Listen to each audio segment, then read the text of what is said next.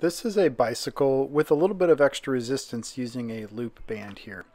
And so we're just going to put that loop band right around the middle of both feet. And then we're going to perform a bicycle.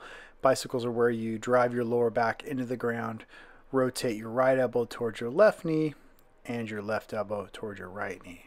But not like a typical bicycle. We're actually going to be pulling in a lot more with that knee coming in towards our body because we have band resistance, of course, and then we're also pushing away with more force than we typically would, also because of the band.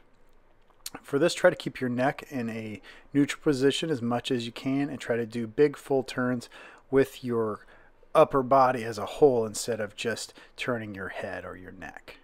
Big squeezes in the abs as you get to the top of each rotation. Make sure to breathe.